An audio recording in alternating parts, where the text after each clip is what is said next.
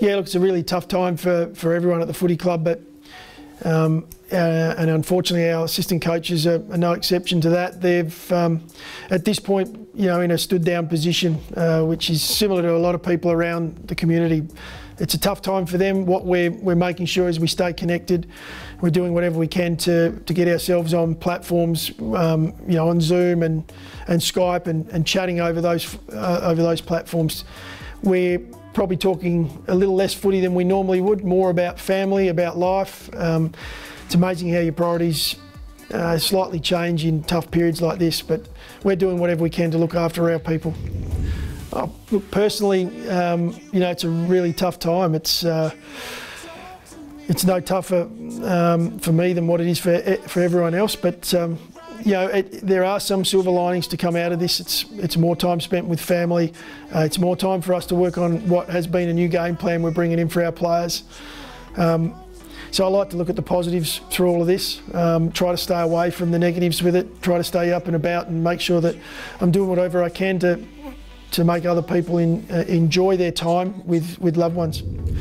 Oh look, we definitely want to play faster with the footy, and we want to play a more exciting brand when we have the ball in hand.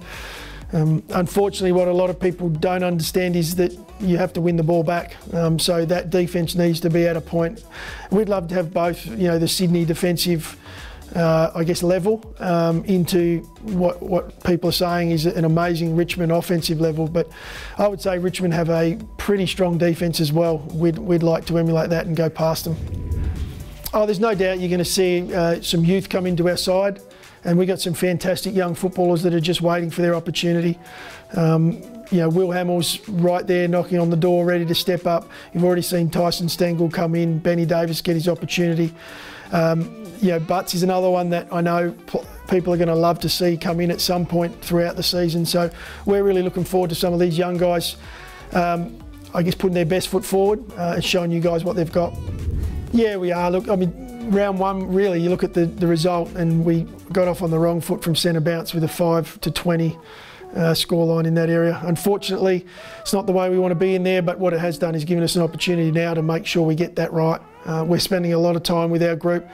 They'll be small changes, they won't be major, and I no doubt our guys will rectify that into round two. I think the most positive thing from the game really was, you know, off the back of some of our ball movement. When we were able to get that going, we showed that we can score and we can move the ball in an exciting manner and quickly up the ground. Unfortunately, you know, when the ball was coming out of the centre and we were forced to do that from our back half, it's really tough to do that for a full game, especially against a side like Sydney. But a lot of positives to come out of the game. You know, we saw our forwards fight and compete all day. We just want to give them more opportunity now in the coming rounds. How you going, Cameron? Thanks for the question. Yeah, I do remember your old man. Yeah, we go way back up back to the Blackwood days. Yeah, we will have open sessions. We're really keen to have our supporters and members and fans all come down to the session and support us. The players love training when we have supporters there, so we'll open those up. We'll have a signing session. It'd be great to see you there on the day.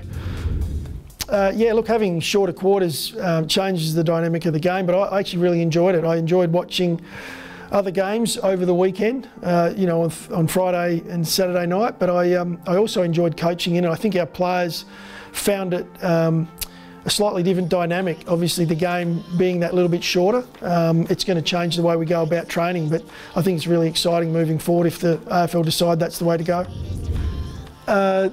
That's a really good question. Well, for starters, I'm over the moon. We're in the grand final, 5 goals down, we can fight back from there.